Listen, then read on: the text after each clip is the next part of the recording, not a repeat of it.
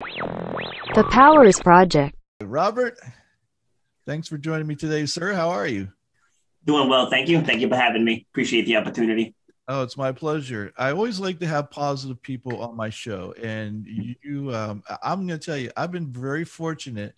These last several episodes, I've had some of the most positive people I've ever met in my life, and you just happen to be one of them. And so, I'm Awesome. I'm really happy to. It's almost like you put that out to the universe, and it brings back to you, sort of thing. So, um, Yes. so what you do is you're an international speaker, and what you do is you teach people how to become empowered through telling their own stories. Is that right? That is correct. It's a skill that I had that I didn't even really know I had that I could take it, outside of my own circle, but it's being pretty well received. So can't complain there. So how does that work exactly? Because when we think about it, we've always heard that storytelling is such a powerful way to get your message out there. Yet not everybody has that ability or has that skill to tell their stories properly. It's sort of like being a comedian. Everyone thinks they're a comedian until they try to tell a joke, and they don't have the timing, they don't have the punchline down. It's like, yeah, that wasn't really your greatest attempt. So how do you teach people to tell their story in a way that it becomes powerful for them? Well, I've never had an issue with public speaking, but I joined a speaker boot camp through Eric Thomas's group. This was back in 2017. And so I had gotten my story together. So I'm going to go down there. I'm going to rock this thing. And so it was down in Atlanta. And so there were 41 other people in the room. And Eric Thomas was actually present on day two when I spoke. And so I get up there, my turn, and I'm doing my thing, I'm telling my story. I got the right tonality, I got the right pitch, I'm making eye contact. People were dialed in on me, and I thought I killed it. And so the next day, I land back in Boston, and I'm driving back down here to Rhode Island, and my phone rings, and it's the CEO, CJ. And so I answer. He's like, "Hey, Robert, just wanted to thank you for coming down." He's like, "I have to tell you," he said, "out of all of the speakers, he said, you were by far the most polished." And I was like, "Go ahead." Right. And I was feeling myself for a second. I was like, "Go ahead." But then he paused. And the pause is never good. Right. So I was like, "Oh, crap, here it comes." And he says, "But you're my most frustrating type of student." And I said, "All right, be the sponge. All right, I'm all ears." And he says, your story was so polished. He said, "You probably told it hundreds and hundreds of times that there was no emotion in it." And then he brought up this guy, Eric. He's like, "Eric was probably the worst speaker there, but he touched people." He says, "You were good at telling your story." He said, "But I didn't feel anything from you." And then he gave me some details. At the time, I had lost my job in 2009, my restaurant management job. My now ex was pregnant with twins, our fourth and fifth children. Wow. And so she was right around 7 months pregnant when I lost my job. And so I was telling that part of the story, and he broke it down. He says, "What were your initial thoughts when you lost your job? What was going through your mind as you were calling your ex to tell her as she's pregnant with twins? What was the tone of her voice? Like, how did she receive the information?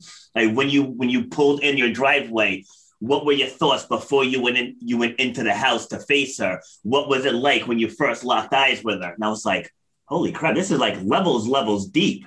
Right. He says, "You told the story about you."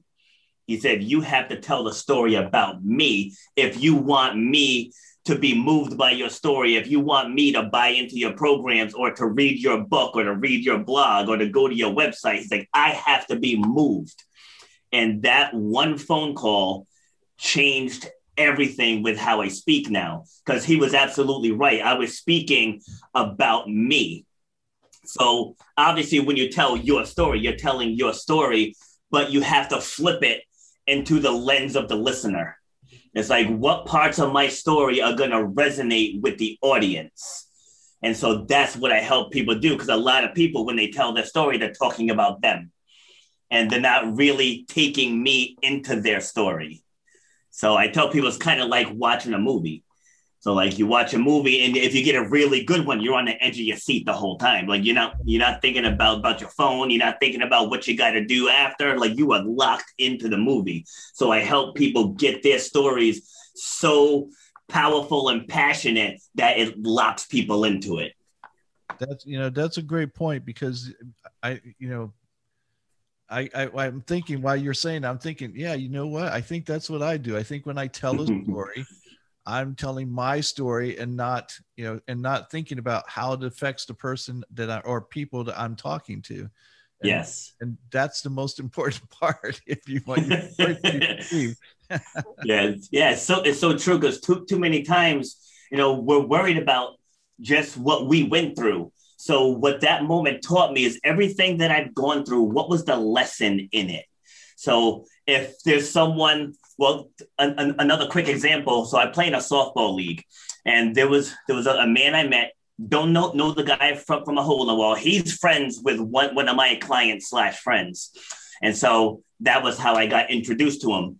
And so towards the end of the game, I could tell he kind of had something going on, and so I was like, hey, what's happening? And he just opened up to me. He just had a whole lot of stuff going on, and I just helped him see. I was like, right now, I was like, hear me out. Right now, you're being selfish.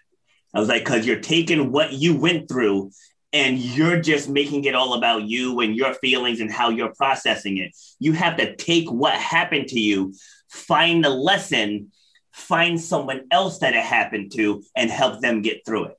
I said, that's how you heal from trauma. And just to let the audience know, I am no doctor. I just have almost 47 years of studying human behavior. And so it's a fact. And I find that once people realize this thing is bigger than me, so like by you not telling your story and what you did to get to the other side of it, that's the part that has the power to change and even save someone else's life. So once you realize it's bigger than you, people will embrace being vulnerable more. I can see this working, because I don't know. I'm sure you've met these people. I know I have, and I know many people have, that they always make excuses for why they can't do anything. Yes. And then you tell them, you say, well, look, I did this, this, and this. And I'm not telling you that to say, look how great I am. I'm telling you that I did these things so you can do them. Yes. Or I'll relay a story of someone I know that, well, this person went through this, this, and this, and they became this, this, and this. And not once did I ever reach him. And I just realized, because of you telling me this, it's because I'm just telling, I'm telling events that happen, but I didn't tell a story to touch them to where they could feel it. That makes all the sense in the world. Then I go, okay, well then maybe we can reach those people. Because I often thought, until you just said this, I thought there are people out there that you just cannot reach. And that still may be true, because no matter how many, solutions you come up with, they'll have an excuse for, why that can't work for them. Yes. But if you can reach them and touch them the way you just talked about, maybe that's the answer to getting through everyone. Yeah. So as I also have a podcast, and I had a guest on probably 35 episodes ago. She suffers from a condition called systemic lupus. Now, I didn't really know what that was. Like, I've heard of lupus before, but I didn't know that there were different levels to it. So as she's explaining to me what it was, it does some pretty invasive things to the body. And so the doctors basically told her that there really wasn't much else she could do. So she just turned to food, and she just started doing research on different foods and the healing properties of different foods. And it ended up reducing her symptoms. And so she started sharing her story. Like, she was unsure at first, because she's like, this is a very rare disease. Like, how many people are going to really want to hear about this? So she ended up getting a segment on a local TV station. She told her story. And then a couple of days later, a woman reached out to her on social media and said that she suffered from the same condition, was basically told the same thing, like, basically, you got to suck it up. because medicinally, there's nothing else they could do. But in hearing her story, she was that close to ending her life. And hearing that woman's story and just gave her hope that she doesn't have to suffer the rest of her life. And it gave her a reason to continue living. So like that is the power of telling your story. So when you take the woe is me out of it and you take the like, yeah, this sucks, but this is how I got through it. And you can too. Now it becomes a powerful tool.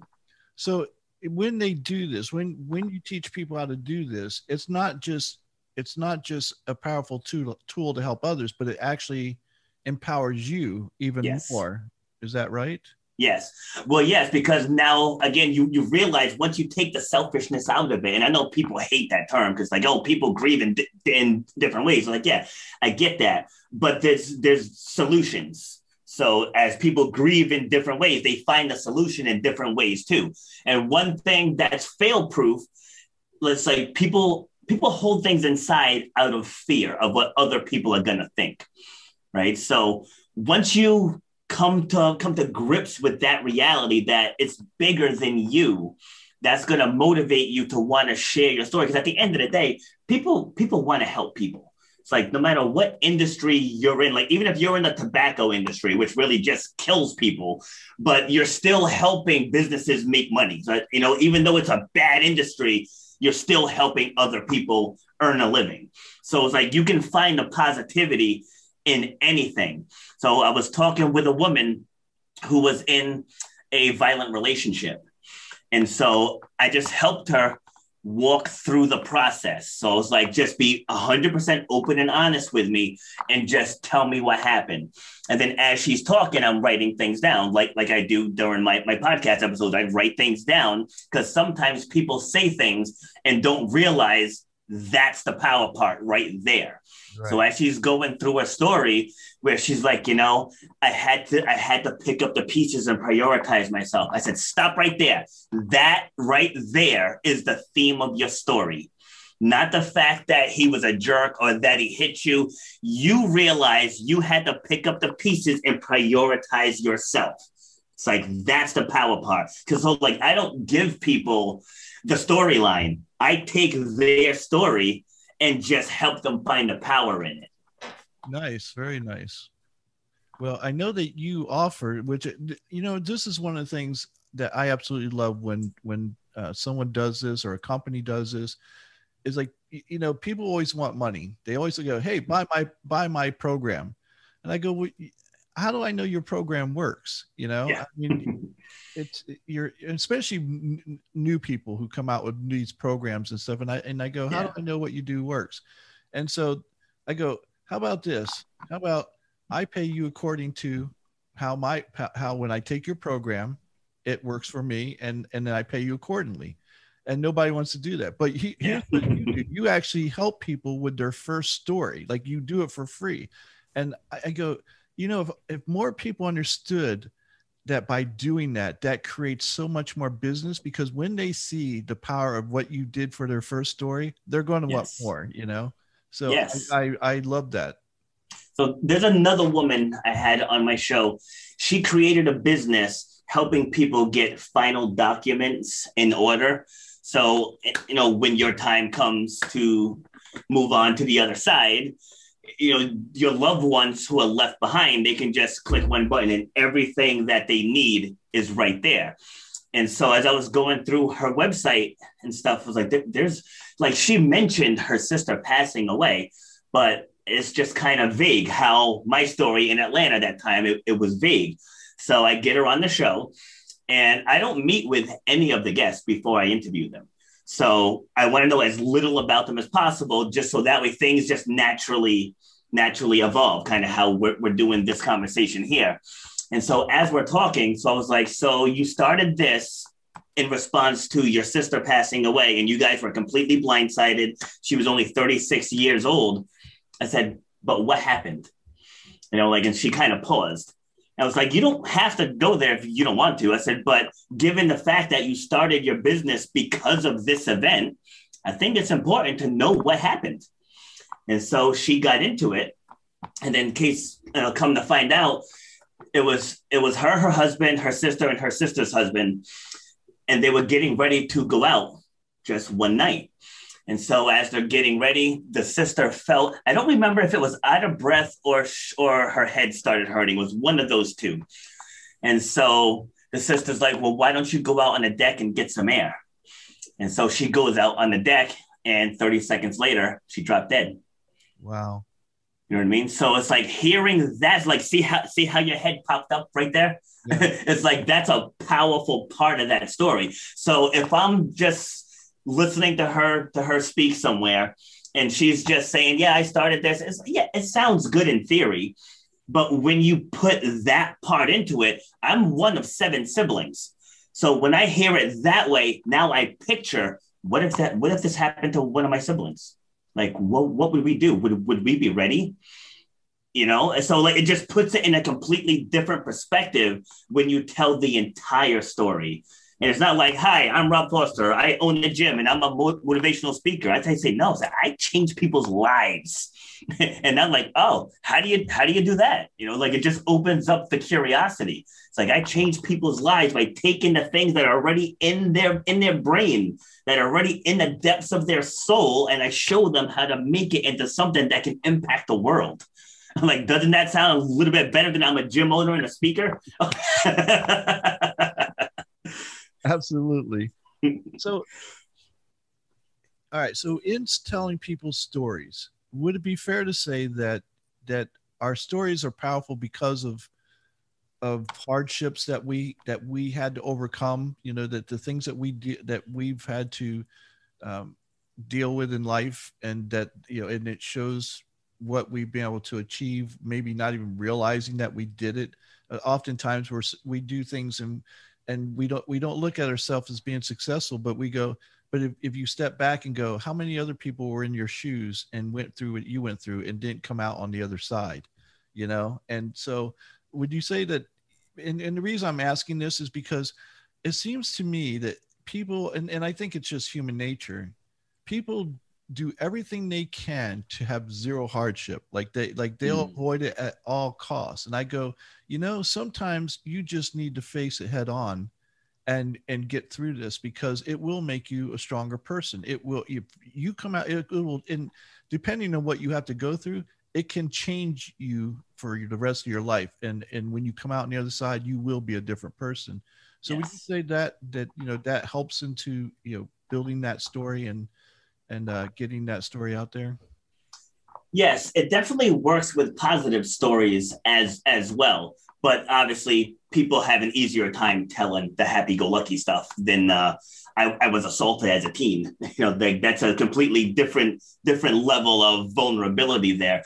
But I'm going to use a fitness example, because in my classes, I focus on endurance. Like, I don't really focus on muscle building. I don't really focus on weight loss. I focus on putting people through hell so they can get to the other side of the hell. Right. So, like on Sundays, we do obstacle conditioning. It's an hour-long class, and I just set up the most brutal possible circuit that I can. And as they're going through it, I equate it to everyday life things. You know, I was like, all right, okay, so I'm going to have you pull, you Miss 130-pound female, I'm going to have you pull this 700-pound sled. And they get over there and they're like, how can I pull that? I said, you haven't even tried. Like, you just told yourself a story just from looking at the obstacle, and right. You didn't even try. I said, so how many times are you doing that out there? How many times are opportunities for you to step up and be the woman that you're capable of being, and you don't take it because you don't think you have what it takes? I said, so now I need you to get over there and make yourself proud. It's like, don't do it for me. I said, you're doing this for you. And then they get over there, they stop pulling, and they realize they can do it. It's like, oh my God. You know, like, we do a lot of Spartan races and tough mudders. Like, we actually have one coming up in New Hampshire in a couple of weeks. And people, you know, they go on YouTube and they look at the different obstacles and like, oh my God, how can I do that? Oh my God. I'm like, why don't you say, how can I do that? Right. Instead of that, how can I do that? Because I say that again, in life, someone's going to present you with an opportunity, and maybe you're too busy. Maybe you don't have enough money. Maybe the kids' sports schedules might get in the way. So ask yourself, how can I make this happen? Now, it's a completely different train of thought. than saying, I won't be able to do that, then your brain's just going to shut down. Right. So it's the same way when you're telling when you're telling your stories, it's like, oh, well, what if I trip up telling the story? Or what if people don't resonate with me? Or what if people laugh at me? What if they don't? Think Right. about that. What if you tell your story so beautifully and half of the audience is moved? Everyone's inspired, but half the audience is moved. And then 20% take you up on whatever it is you're offering. If you can duplicate that, what's that going to do for your life? Right. So that's what can happen from stepping into your vulnerability. It's funny because, you make a great point in that it takes this different mindset. And oftentimes I think what happens is we have so many, well, it's just in our world period, but we have so many negative people in our lives. And I do my very best to, if you're negative, I'm sorry, I don't have time for you. Yes. I don't allow those people in my life. And I tell people, you're going to have to maybe change the circle of friends or family that you have around you, because Yeah. they will bring you down and keep you down if you allow them to do it, because these people will always see things in a negative. So like you were saying, having, you have this positive mindset of going, think of reasons why you can do something instead of why you can't do something. And Yes. that, and the negative people will look at that like, oh, you're not being a realist. It's like, yes, you are. You just going, I'm going to find a way to do this, instead of making excuses about why I can't do it like you do. And Exactly. so, again, that's a great point on your part, to, that it is about the mindset and how you look at things. Yes. In, I believe it was 1999, the year my oldest son was born, I had two birds, two cockatiels. And one of them, well, those first two were super, super sweet. And then one of them ended up getting killed because my ex wife's daughter, I guess the bird was on my backpack. And for some reason, she thought it would be smart to shut the backpack, and so the bird suffocated. And so now we end up moving up to New Hampshire, and I saw an ad that someone was selling birds. So I was like, you know what? Let me get another one, because the bird was grieving because the two were together, and now one's Right. gone. And so now the first two birds, they were hand fed. So they were super, super nice. This third one I got was raised in an aviary. So there was just a bunch of birds flying all over the place. So they didn't really get much human contact. And so this one was mean. Like didn't want to be held. Like you couldn't really hold her. You try to pick her up and she'd peck you. And she's just flying all over the place. So I ended up clipping her wings. And then it taught me a major, major lesson, because watching this poor bird try to fly when it couldn't, it was heartbreaking. It was absolutely heartbreaking. And then I started saying, we do this to ourselves. Like, humans do it to other humans every single time. Like, people that listen to my show, I mention it maybe every third show or so. I mention about we clip each other's wings. And it's up to us to not let that happen. So someone saying, hey, you know what? I think I want to take singing class. Singing classes with that voice, like, oh, you'll never get out there. Or you have stage fright. You this, you that. And like in that moment, you're doing what I did to that bird. That bird has aspirations of taking off flying, knowing that she should be able to take flight. And because of my actions, I grounded her. Well, and you thought you probably thought this was the right thing to do. And this is the thing. It's like, I think sometimes the people who are closest to us, our family, our friends, they clip our wings far more faster than other people. And I tell them, these are not the people who are going to be your support system. Yep. Because whether it's intentional or not, they are clipping, to use your phrase, they are clipping your wings and keeping you from taking off, because maybe your mom's saying, oh, maybe honey, you don't want to do that because she doesn't want to see you get disappointed, or she doesn't want to see you get hurt. And it's like, get disappointed, get hurt, learn from those things, Yes. and that's one of the biggest gripes I have with mothers. And I love mothers, but they baby their kids, especially nowadays, way too much, because they're just trying to protect them. And I get that. But if you don't let them feel pain, or feel failure, they're never going to succeed. They're never going to be happy as long as you keep coddling them and not allowing them to grow. And so and again, I know where it comes from. I know it comes from their heart and in a good place, but it's still it hurts your kids to do that. So yeah, they can't build courage or resilience. right. Like you can't build either of those without going through some type of struggle, whether it's pain, whether it's failure, whether it's grief. Like no matter what the adjective is, you need that to build resilience. And resilience is everything. Resilience is what's going to help you deal with those naysayers. I believe it's module 4 in my program. It's module 5 is assessing your support system, where I go through whether it's your spouse, whether it's your kids, whether it's your neighbor, coworker, grandmother, relatives, to go right down the list. It's like the opinions of all of them, including your significant other, don't matter. If you are fixated on something that you are passionate about and that can help impact the lives of other people, screw what anyone else thinks. Because when I lost my job that day that I mentioned earlier, I had started fitness kind of underground in my garage. And so I was mad at first. It was the first time I had ever lost my job, but it was during the recession in 2009. So I get it. But I was like, you know what? I don't have to do this anymore. It's like I don't have to worry about not having my vacation cut short because somebody quit, or getting called in on my days off, or supposed to leave at 5 and it's 9:30 and I'm still here. I'm like, I don't have to deal with that anymore. I was like, this is actually a positive thing. I have no clue how I'm going to build this fitness business, but I have a good base. Because I had dropped out of college, so like I didn't have any formal further education beyond a semester and a half at college. But I realized that wasn't the best way for me to learn. But little did I know, I learned a lot of stuff as a restaurant manager that I could transfer over into fitness. So getting back to the whole assessing the support system thing, I had my parents. I mean, my parents, they were supportive, but I could tell they were a little like, bro, it's like, you guys have 5 kids and, you're trying to chase this dream. They're like, go do it, but just be smart about it. My sister was just like, absolutely not. This is craziness. You got to take care of them kids. And then even my now ex, she was not on board when I first started.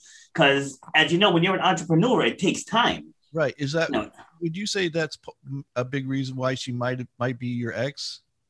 Kinda, because it was like, if you didn't believe in me enough then, it's like once we started growing and started making decent money, then all of a sudden she jumped on board. But just when things were ugly and the skies were dark and it was foggy, you really there was no real clear path. She didn't have my back, and I'll be honest, I think I kind of resented her for that. Well, because it's like you don't have to see what I see, but just believe in what I see. Right. Exactly. And let me go get it.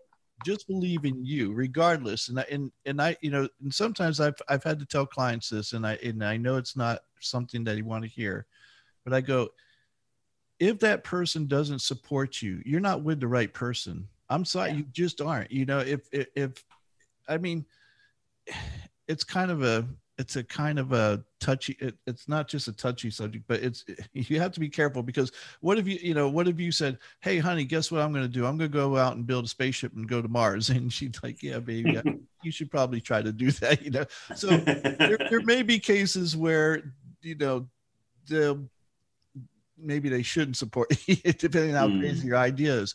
But my thing is like, if you've always done the things that you say you're going to do, and then people should believe in you, and regardless of however crazy it may seem. I have a great friend right now. He owned a multi-million-dollar business. He's worked his butt off his whole life, and to be able to make sure he gave his family a great life.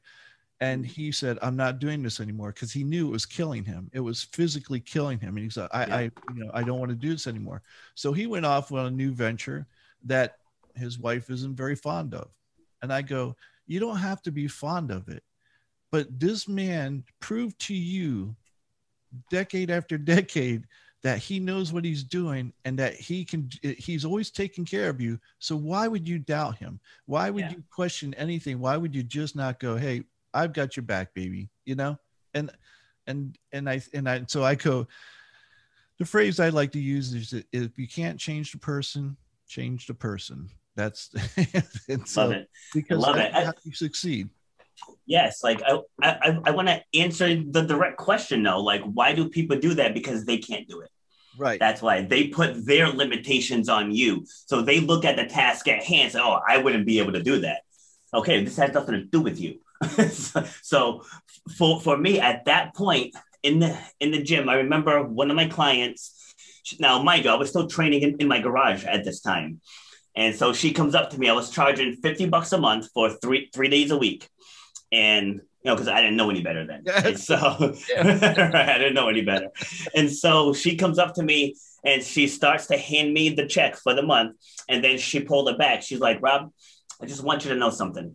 She said, 2 minutes from my house, they just opened up a brand new Planet Fitness, sparkling clean, all new equipment, and it's $10 a month.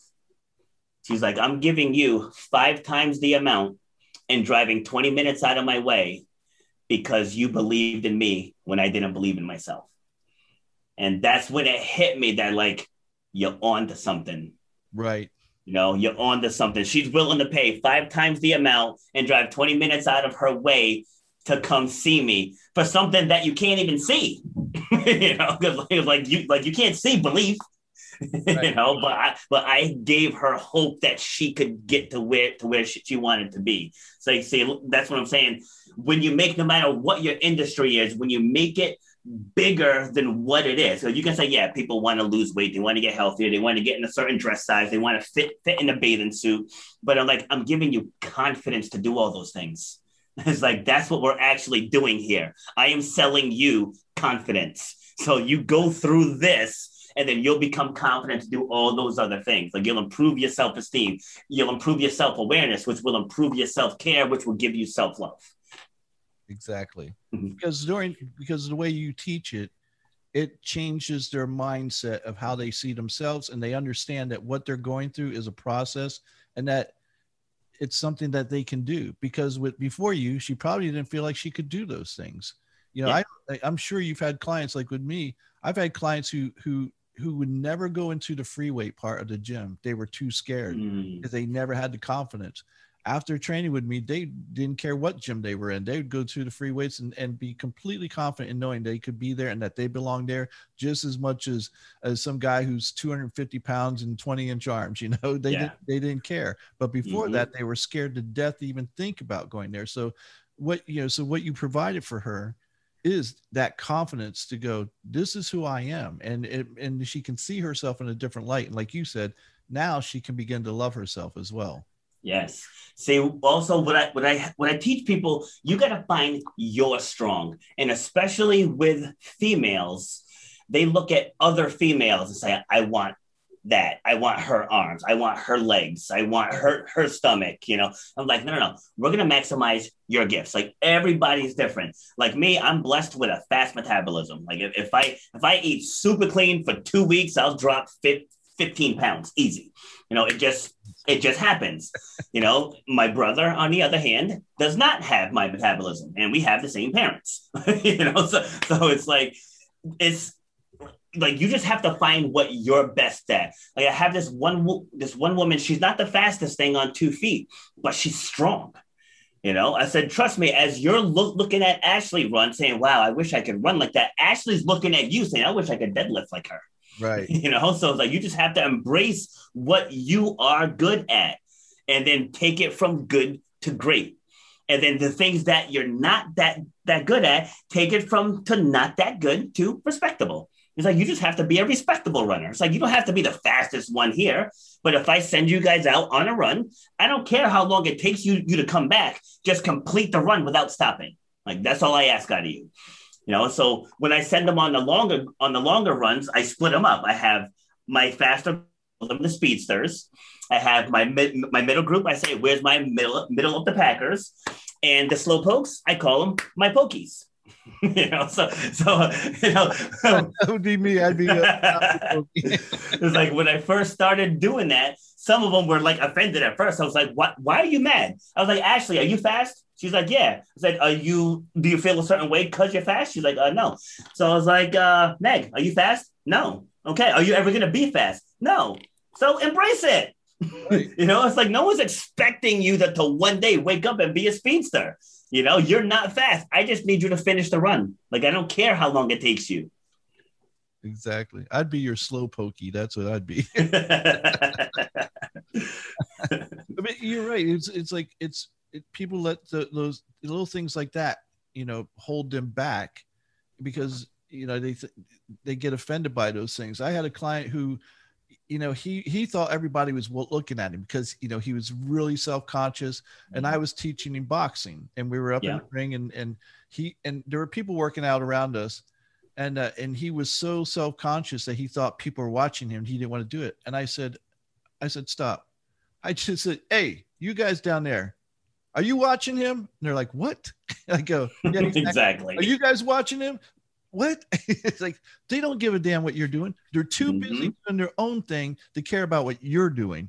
You need to focus on what you're doing and stop worrying about everybody else. And once he realized that, he grew so fast and became so good at what at doing it.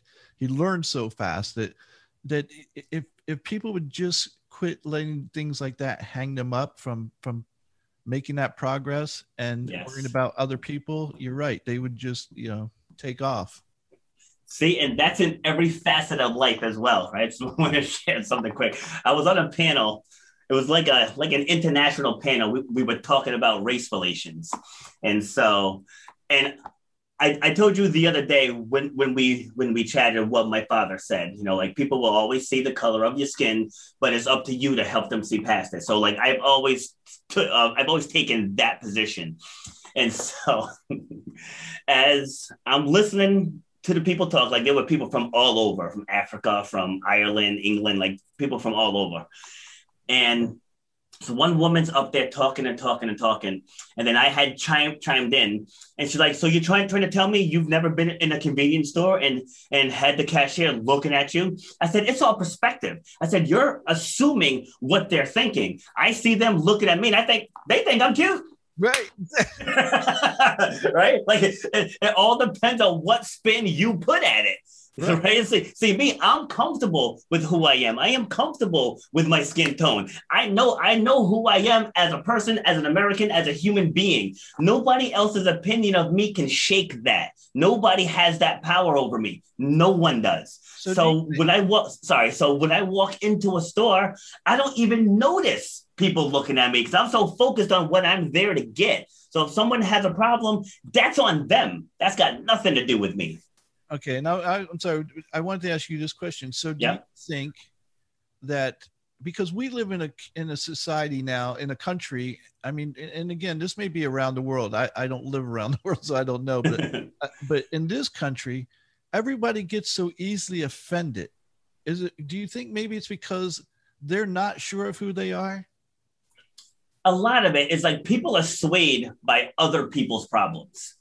Right. See, it's like as human beings, we're not a monolith, So, like, if a white person commits a crime, like, that doesn't have to affect you just because another white person committed a crime. Like, that person committed a crime. They need to be dealt with. Nothing to do with me. And, like, especially in the BIPOC community, we want to be all politically correct.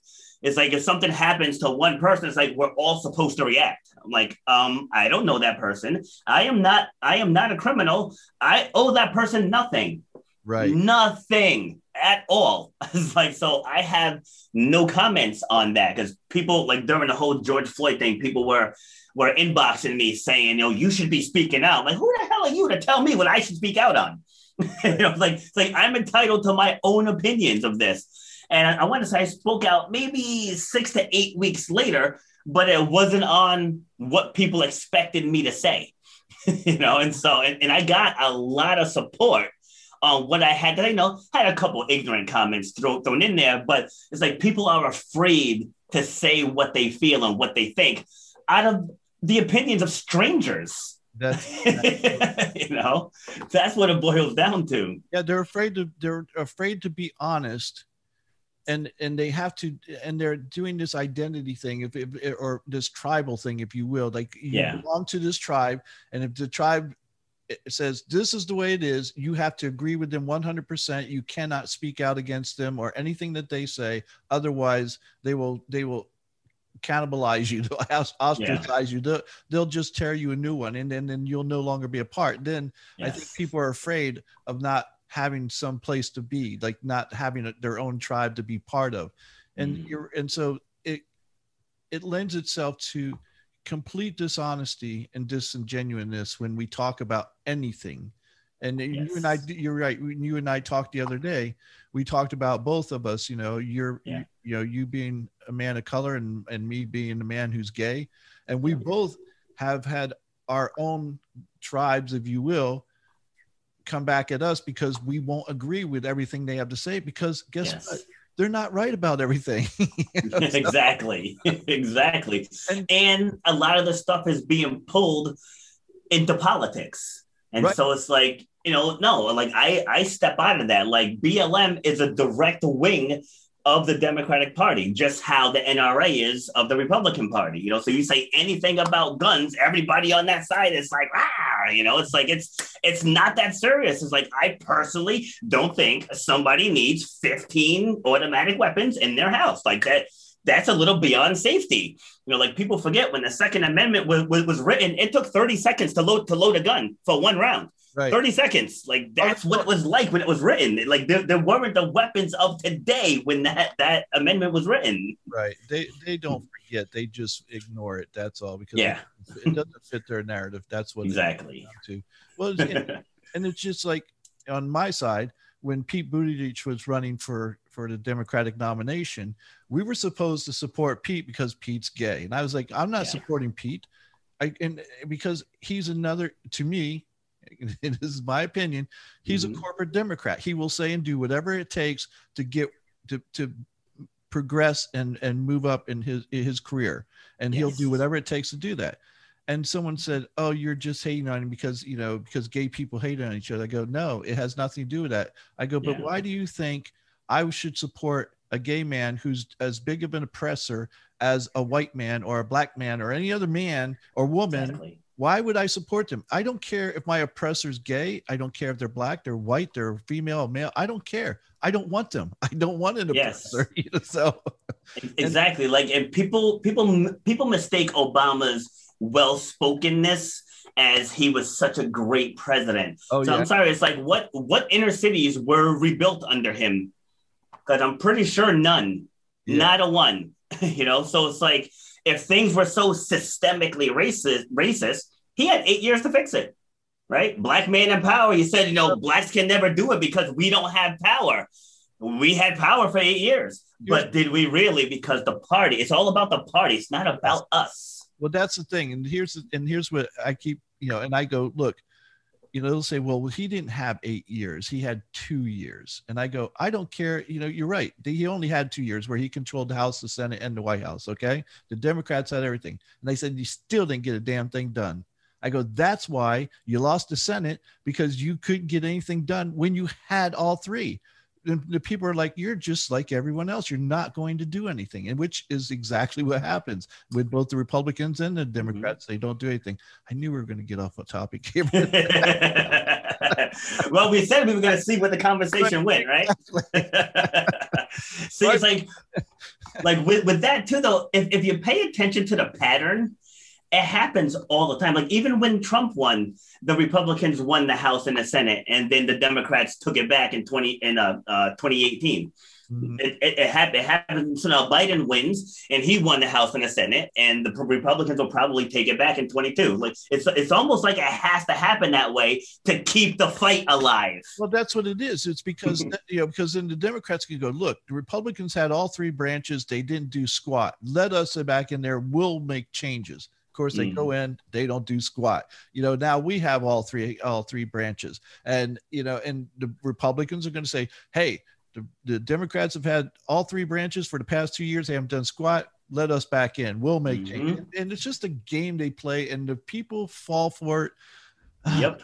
Over and over. I go, how many times do you have to get smacked in the back of the head to realize it's the guy in front of you smacking you, and you keep turning around looking for somebody, and it's the guy in front of you.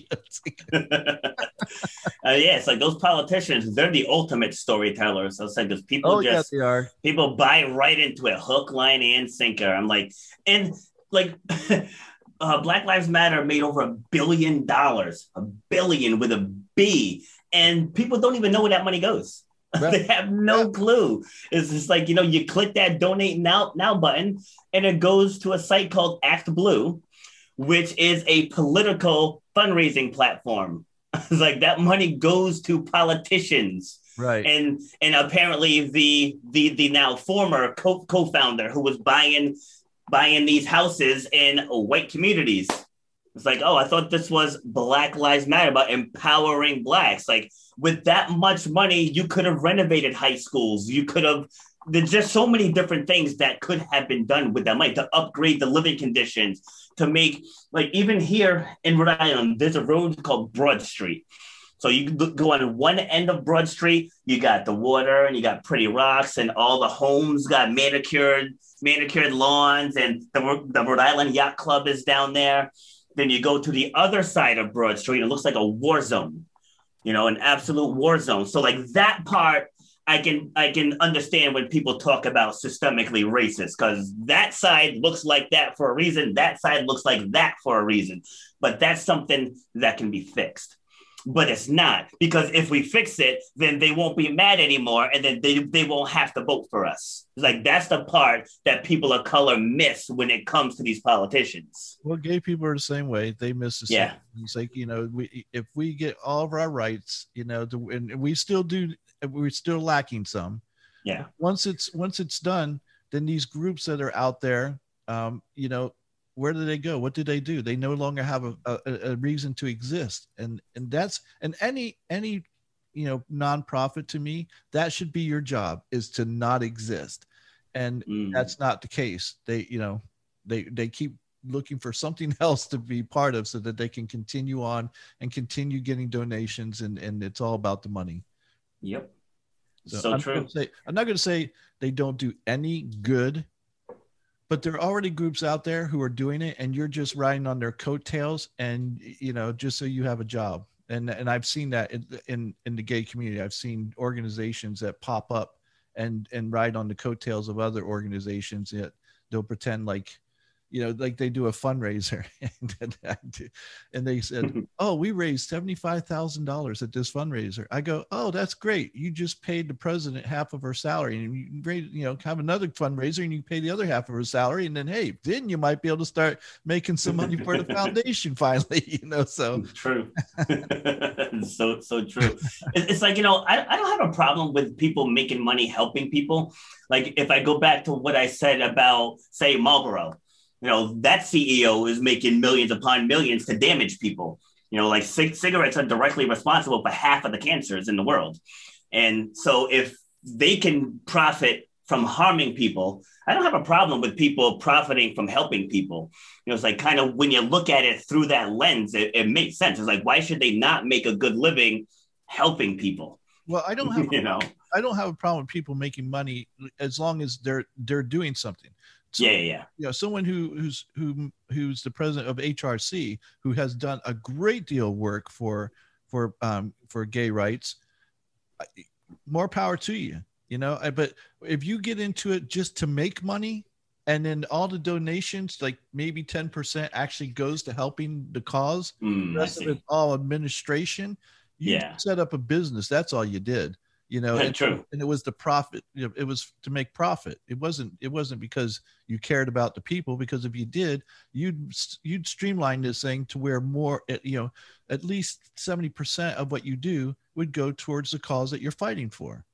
Actually, yeah, along those lines, I think it's the Make-A-Wish Foundation CEO that makes like $600 million a year. I want to say it's like something like that, or maybe it's 60. I don't know, but it's a lot of money. Right. It's like, maybe two or three. No, you can't live on two or three, Right. and, Yeah. and then put the rest of that, to the cause.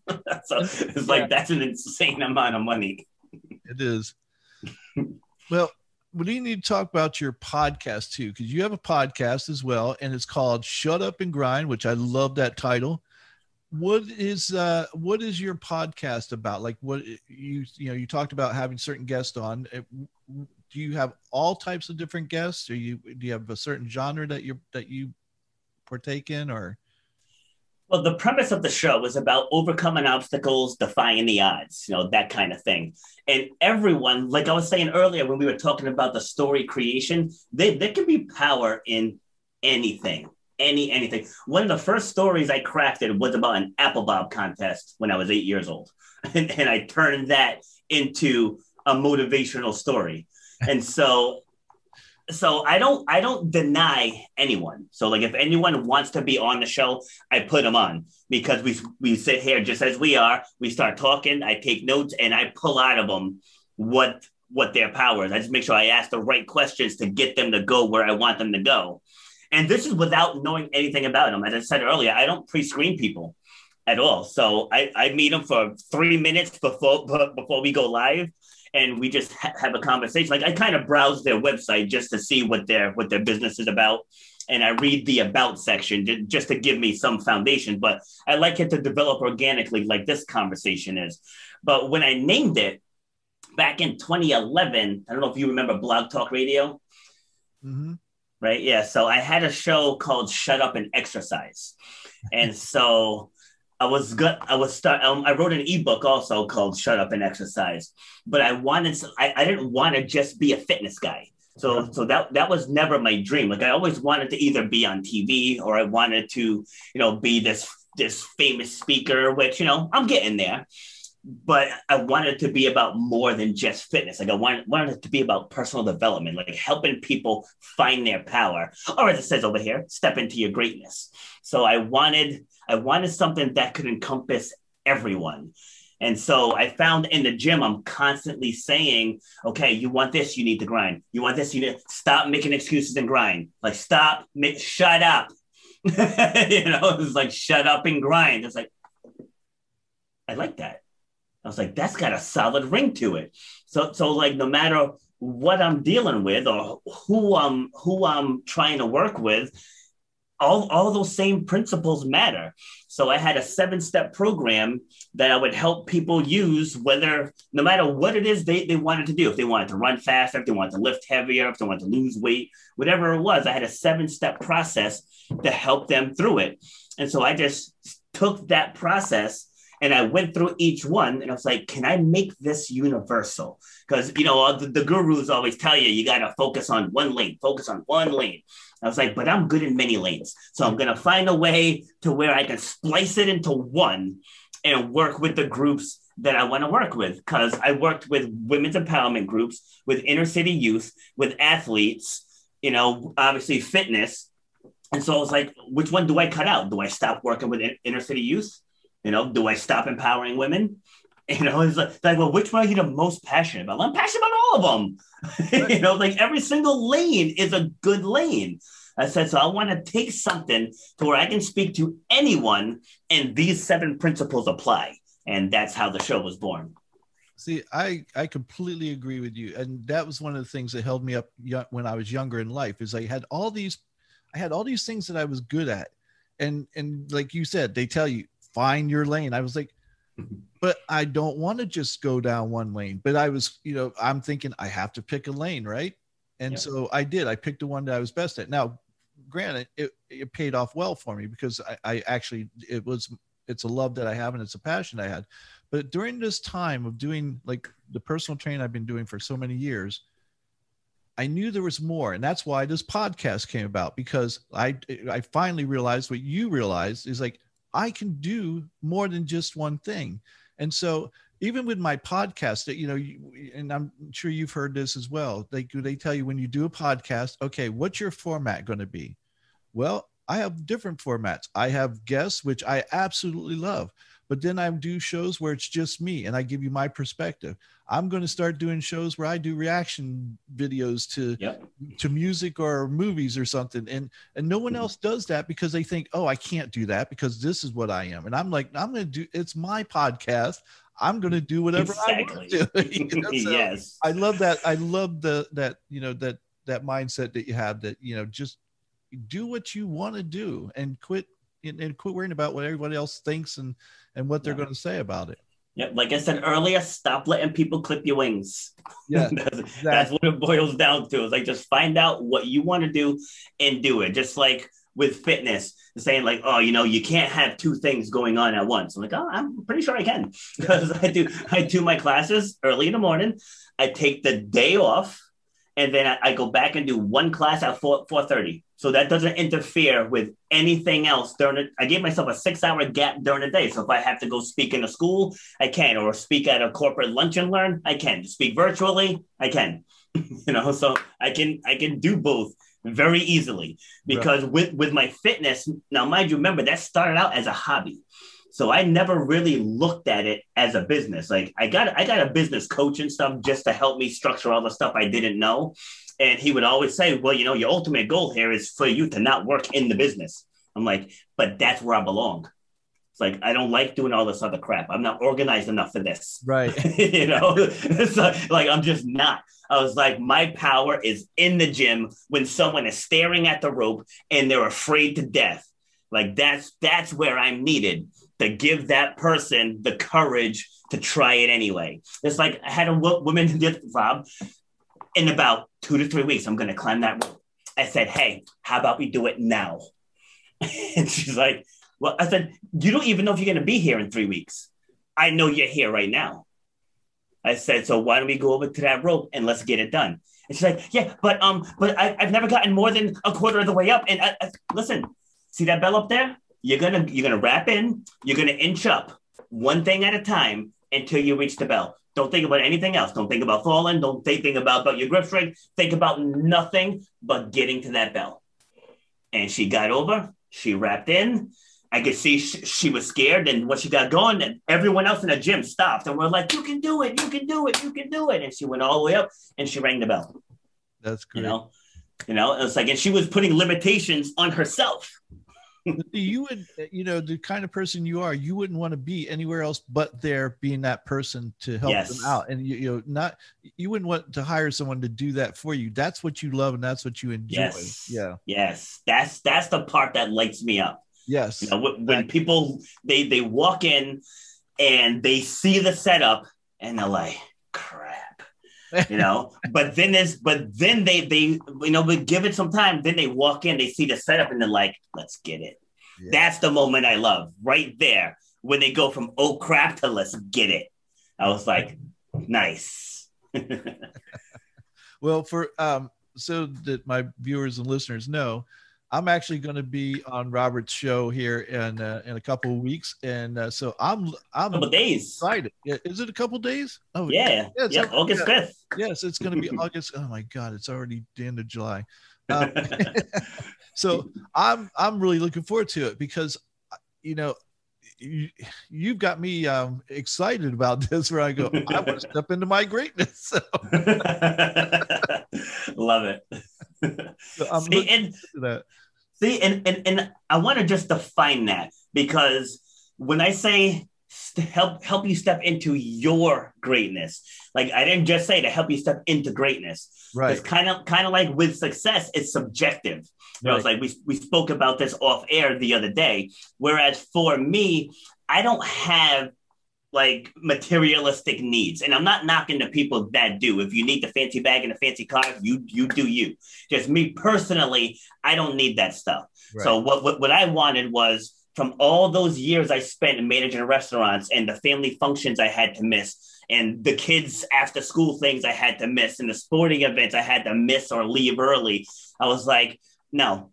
As long as I have these kids in the house, I'm not missing anything at all. I'm going to be in control of my schedule. When I want to go hike, I'm going to go hike. When I want to take a getaway to Florida or North Carolina or California, I'm going. Like, I just want full control of what I do. I don't want to have to ask anybody permission. I don't want to have to check with so and so. I'd be like, hey, can any of you guys cover Saturday? No? Okay, no classes Saturday because I'm going hiking. It's like that's just how that works. Like, and my clients know that. Like, I was upfront with them. I said, make sure you guys check the schedule week to week because things could change. I said, just so you're aware, put it out there. Right. And so, like, not to spin off in this direction, but I donated a kidney to my sister in 2011. And as we were going through that process, is the first time I really felt my mortality.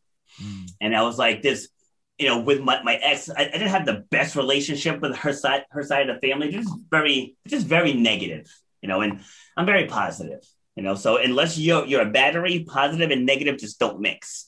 And so I was like, you know what? I'm not going to those functions anymore. Like, I'm not doing anything that doesn't serve me ever again. And so that's just where I started adopting that mentality. I was like, I'm going to be in control of what I do from now on. Like, you're getting married, that's great. I'll send you a gift. I ain't going to the wedding. Not doing it. Like, if it hurts your feelings, if you're thinking about me on your wedding day, you ain't with the right person. So it's like, you shouldn't even notice that I wasn't there. Right. I'm the same way. And I would go, I don't know if you just get to a point where you go, I'm not doing this anymore. You realize, yes, like you said, your mortality, and you go, I don't want to do these things. I'm not going to do it. Why do I feel like I'm obligated to do something that I'm going to be miserable doing? Yeah. Why do that to yourself? And so you're absolutely right. People should go, look, because I'm thinking, like, you brought up a wedding. If I go to someone's wedding and I don't want to be there, do you think I'm going to make their day happy? Exactly. I do them any favors, really, Exactly. Yeah. It's like, why am I going to go somewhere I don't want to be? You're going to pick up on the fact that I don't want to be there. Right. So it's like, that's just another fight waiting to happen. I would just rather not go. Right. And if they still want you there, then they want you there for the wrong reasons. They want you there to show off, to go, oh, look at the number of people who came to my wedding. They don't care about you. They just look at you as another head that they can count and go, oh, there's another $100. Right.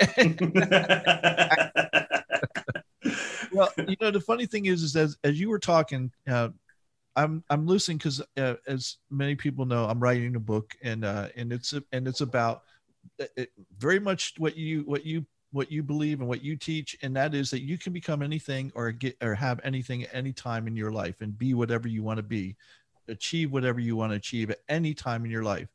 And so I realized that a lot of the things you're saying are the things I'm saying, and the difference is your story is yours and my story is mine, and we have different stories, and there are going to be different people who relate to my story and your story. And so even though we may have the same message, because I think that there are universal truths out there that you go, this is what you have to do if you want to achieve these things. And you've mentioned many of them today. And so for me to not have those, I'd be going, oh wait, I didn't have that. It's like, and so because these universal truths are the same for you and for me, and we're teaching people these things, I think it's the stories that we bring out, and that's an area that I personally, I think I could use some work on. So I'm really happy that I met you, and again, awesome. I have to thank Lisa David Olson. She's just an amazing person, and she's hooked me up with a few amazing people like you, and I can't thank her enough. She's just another one of those positive people that was a guest on my show, and just blessed for having her on here. Yeah, she thought of you immediately. Did she? Like towards the end, because I told her I was going to connect her with a couple of people too, and she's like, "Oh, I got this guy. He's big into fitness." He's like, "You guys are definitely gonna mesh," And she was right. She's the thing is that she's very thoughtful. Like, she's always thinking about other people, and I love that about her. Husband is the same way. Just a great guy.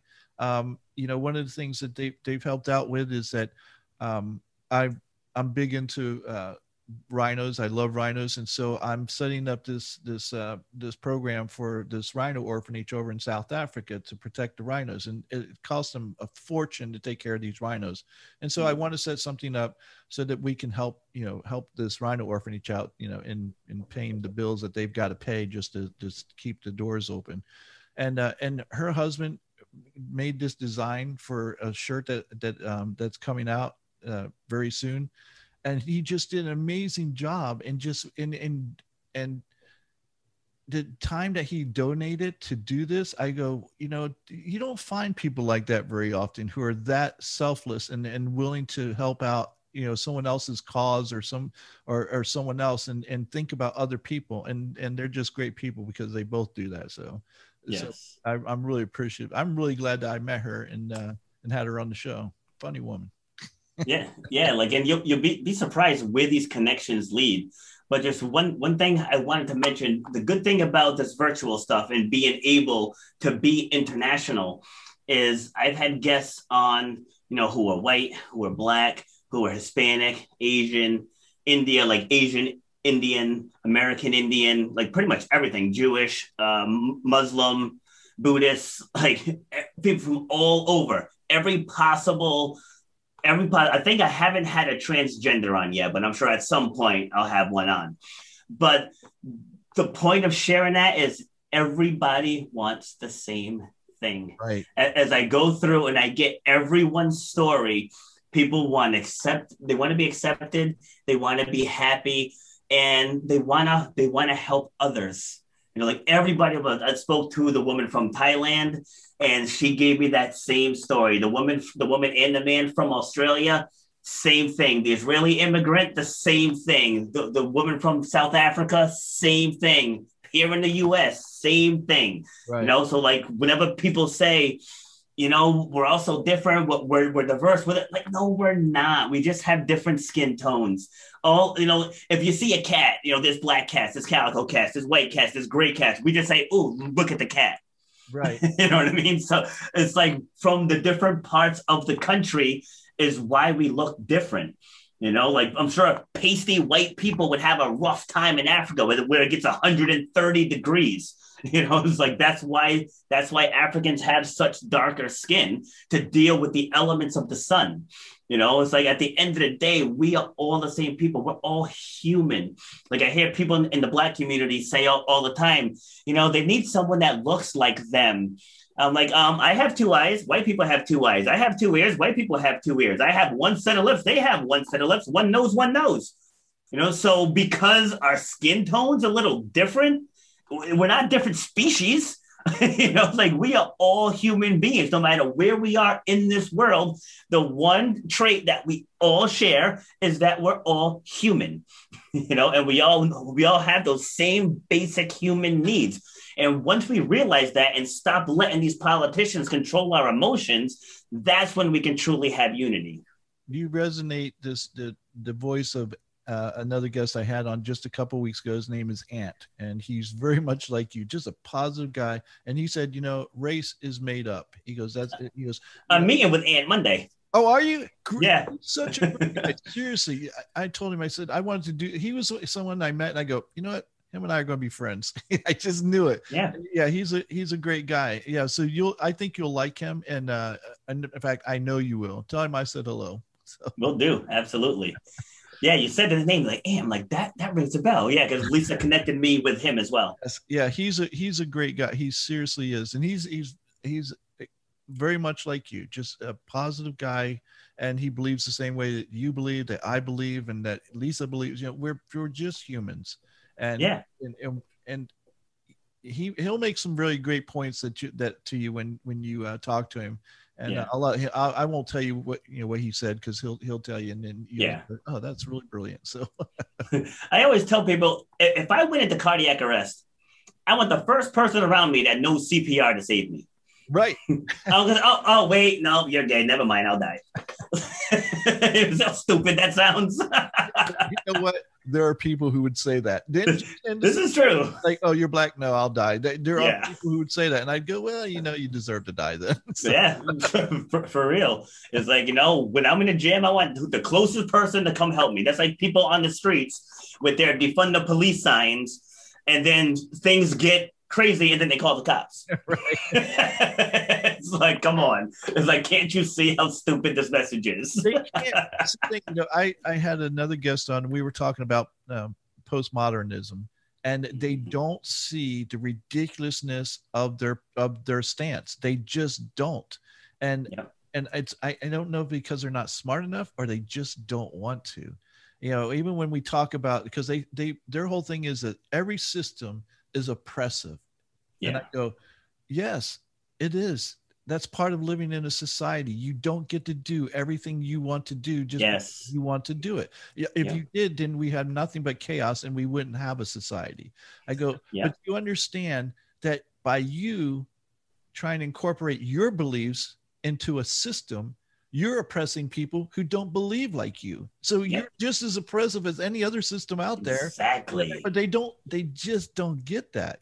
So yeah. And people forget too, back in the hunter-gatherer days, it was kill or be killed.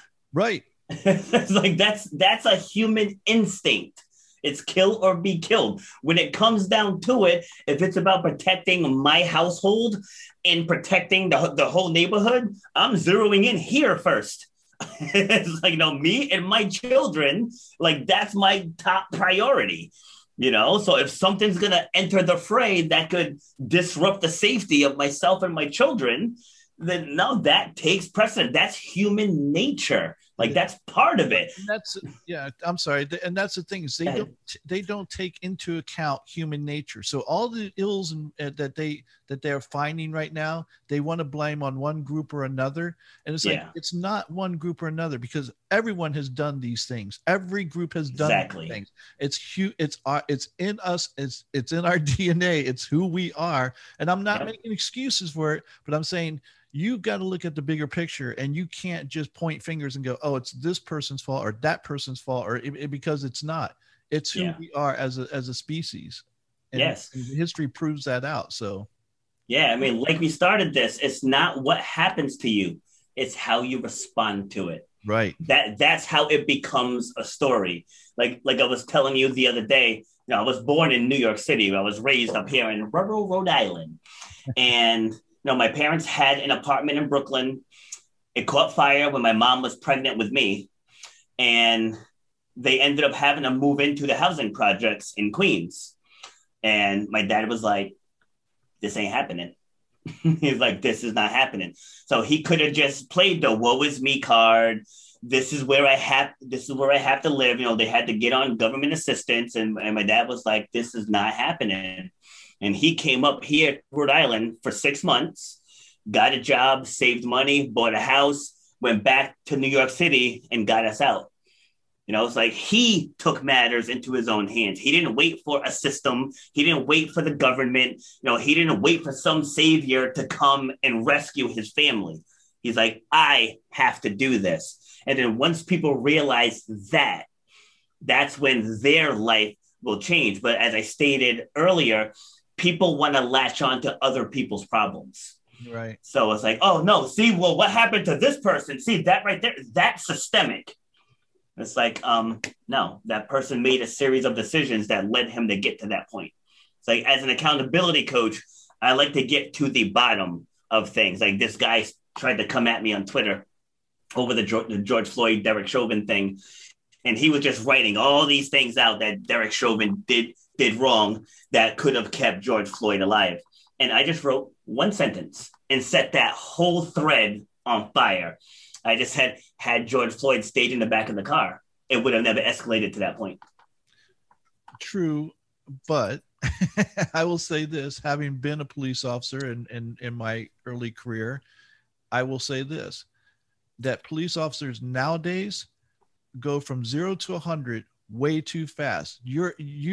When you're doing a stop, it doesn't go from you talking to the person to pulling the gun out. There are Yeah. steps that you go through, and they don't do that anymore because they've been brainwashed into believing that everybody wants to kill them. So there's no nice people anymore. They don't treat anyone as if they're nice. They treat them all as if they're a threat to their life. Now, you could argue that, well, that's what they got to do to stay alive. I would say if you're that scared, you really shouldn't be doing that. You really shouldn't be in that business. Now, you're right. George Floyd should have stayed in the car. But when he got out and you had subdued him and handcuffed him, there was no need to stay on him. Oh, No. I'm not saying any of that's right. Like Chauvin should definitely get whatever the max penalty is for what he did. But just as an accountability coach, that's where it started. Like, had he stayed in the car, it would have never escalated to that point. Now, we talked about this just a little bit a couple days ago. And, Yeah. and I brought this point up. So I would like to hear, and again, I know this doesn't have anything to do with what we were talking about, but but you know, one of the things I told you, I said, you know, when George Floyd was a child and his teacher had given the class, you know, this exercise to say, hey, when you grow up, what do you want to be? Mm-hmm. And George Floyd had written that he wanted to be, now he didn't say Supreme Court justice because he didn't know what it was called, but he described being a Supreme Court justice, that he wanted to put bad people in jail and stuff and that kind of stuff. Yeah. And make laws. And I don't really remember how it was directly worded, but it lent itself to say, I want to be a Supreme Court justice. And I said, somewhere along the line, the system failed him. Not just, and I don't want to blame it completely on the system, but you could say, well, his parents failed him. But if we look and go, where was his parents? Was his parents, you know, caught up in the system? And so,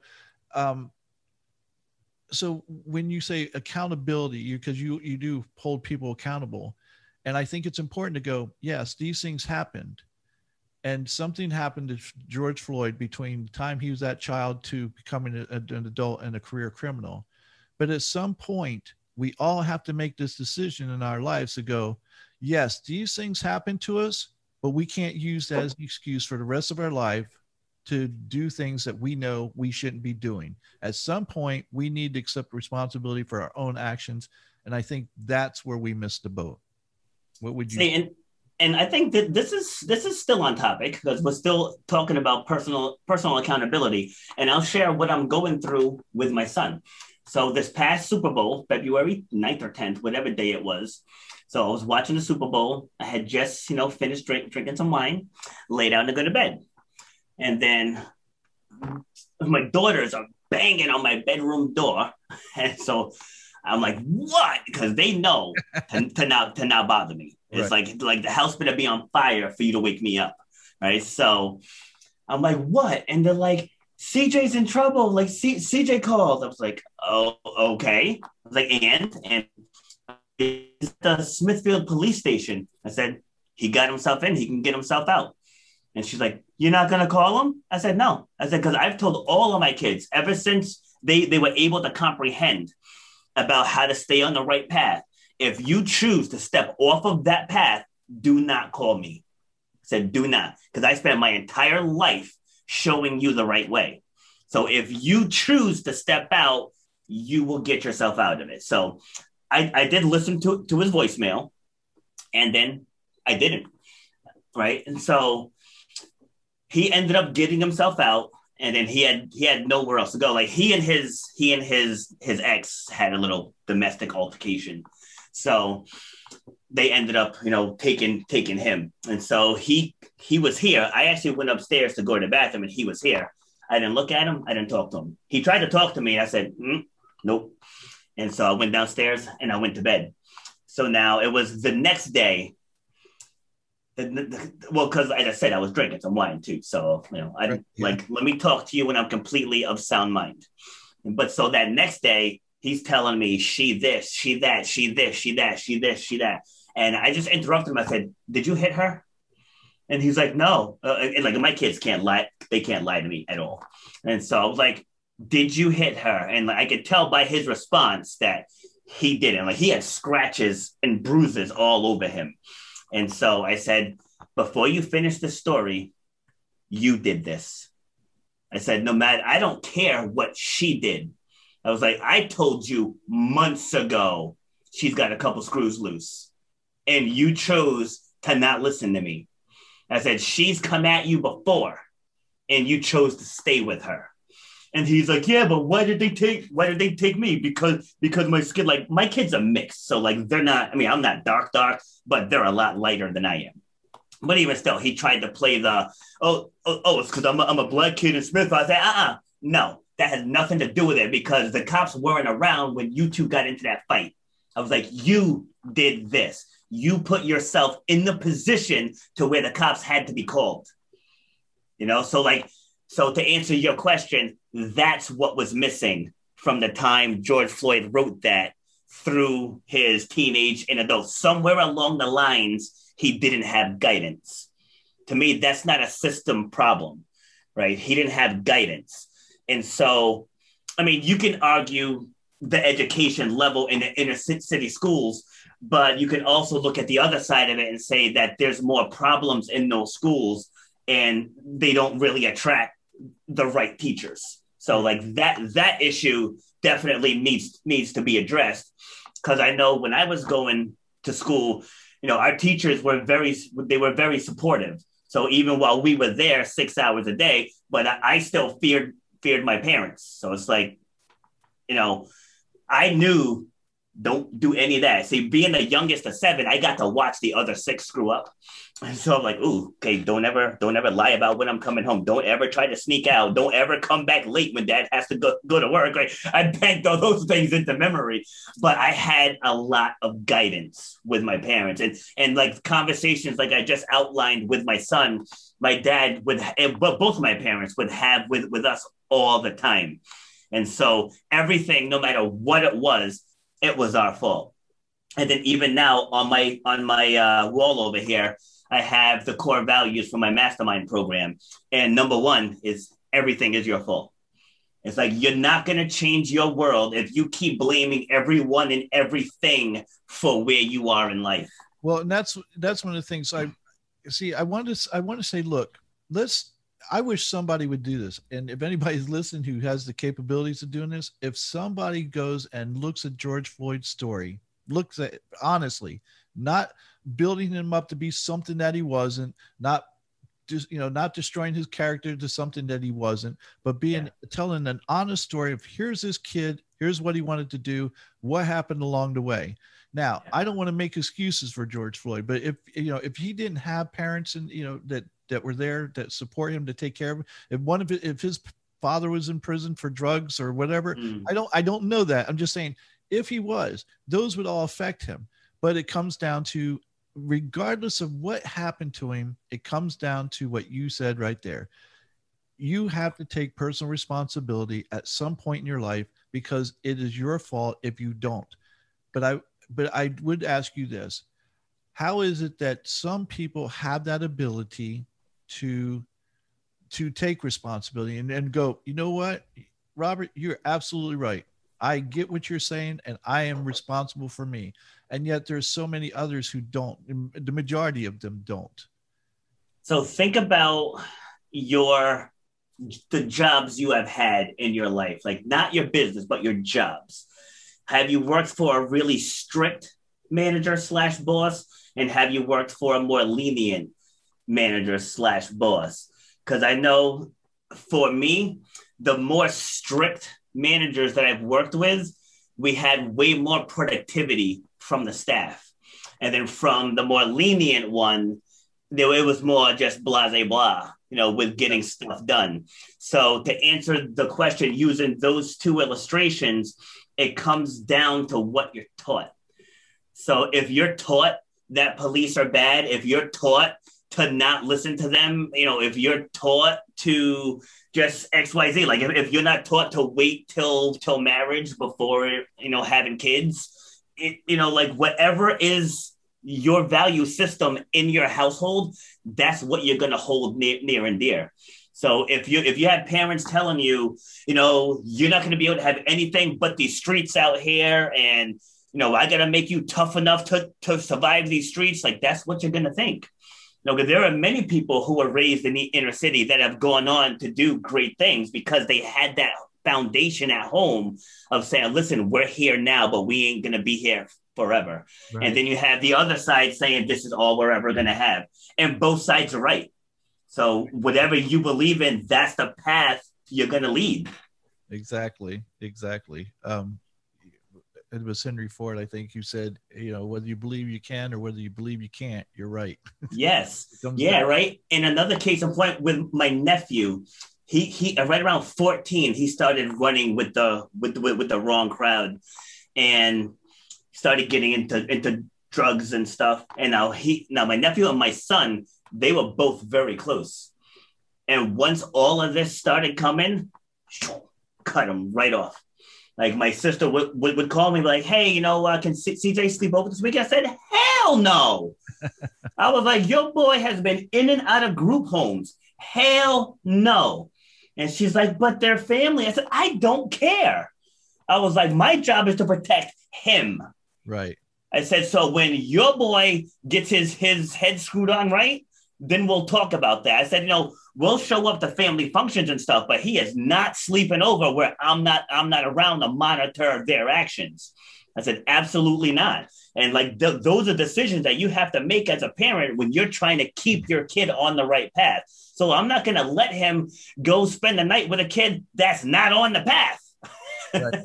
And a lot of parents, they don't have the spine to make that decision. Oh, well, I don't want someone to feel bad. I don't want to upset my sister. I don't want to upset their parents. I'm like, no, I want to keep my kid doing the things I spent the last 14 years teaching him. I'm not going to let someone else erase all of that hard work because of your feelings. Right. Like, no, my job is to raise my children. It's not to do what you want me to do. And just one more quick one. When my daughter and her now ex-boyfriend, they both got accepted to a college up in Massachusetts. And then my daughter also got accepted to the University of Rhode Island. And so I took her for a walk. I live by a state park over here. So I said, come on, let's go for a walk. And so I was like, so what are you thinking about with college? And she's like, well, he got accepted to LaSalle. She's like, and I really like the school. I said, okay. I said, let me just paint you a picture. Because he's another one that I kind of told her. I was like, there's some red flags here that you're missing. I said, I'm not going to intercede. I said, just pay attention. And so, but I told her, I was like, just let me paint this picture for you. Because my daughter's kind of introverted. And so I said, so you go up there. The only one you're going to know is him.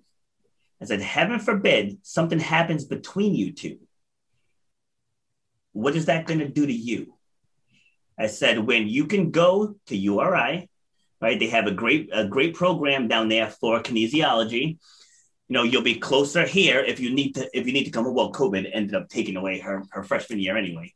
Her sophomore year anyway. But I was like, no, you're closer to here if you need to come home. But it's far enough away to where you can learn to grow up and be on your own. Because I could have just had her commute, but I wanted her to live there so she could learn to become more independent. But anyway, but I painted that picture for her. I said, no, I'm not going to tell you what to do. I said, but we're not going to commit to this university for X amount of dollars for some boy to screw it up. I said, so take some time, think about it, let me know what you want to do. And then so 2 weeks went by and she comes to me and she says, so I was thinking about what you were saying. She's like, and I'm going to go to URI. So it's like you have to give the kids the opportunities to do the right thing. Right. Like there's a difference between just being around and guiding the kids, right? So let me just tell one more quick one. So on the tail end now, my son's case has been dragging in court. So he originally went the end of February. Okay, we're getting ready to go into August. And so he's the type, he just waits for life to happen to him. And so once his case got continued for like the fourth time, I was like, what is going on? Like, what is your lawyer saying? He's like, oh, I haven't spoken to him. Like, what do you mean you haven't spoken to him? I was like, do you think this is just going to happen? I was like, no. I'm like, you have a public defender. I said, his job is to just get your case done. I said, he's not working on your behalf because you ain't paying him. I said, that's why your case keeps getting kicked to the curb because he's probably taking other cases that he's being paid for. I said, you need to get on him, and so we can get this done. I said, because as of right now, there's still a possibility they could convict you. You know, so, and he's like, but I didn't do anything. I said, that's not how the law works, bro. I said, you've seen Training Day. You heard Denzel. It's not what you know, it's what you can prove. Right. You know, I said, and as of right now, she's saying you did XYZ. I said, so he finally gets in touch with the lawyer. A couple of days goes by, and he messages me. He's all mad, all loud caps and mad faces and everything. And he's like, they want me to pay $500 and to take, I was like, I don't know, four or six anger management classes, and then they'll drop the charges. And I said, so what are you mad about? You pay $500, you take some counseling, which you clearly need, and the case goes away. And he's like, yeah, but she broke this or she broke that. I'm like, it doesn't matter.